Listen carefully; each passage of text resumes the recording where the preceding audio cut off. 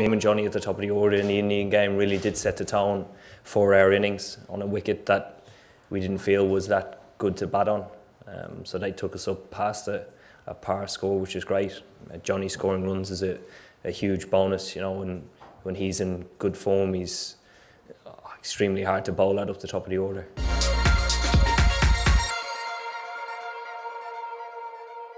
He's pulled up really well and should be fit to play, yeah.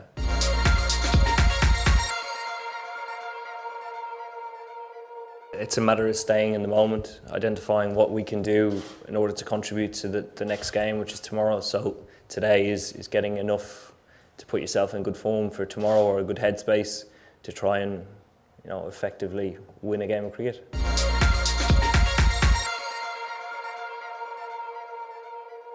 I think it's, you know, it was clear that after the Australia game that there was a huge amount of disappointment in the changing room. And the fact that we've been able to turn that around, identify where we're at and identify what we need to do in order to progress to the semis, make things clear about how we want to continue to play, which haven't changed, is important, and it's been effective.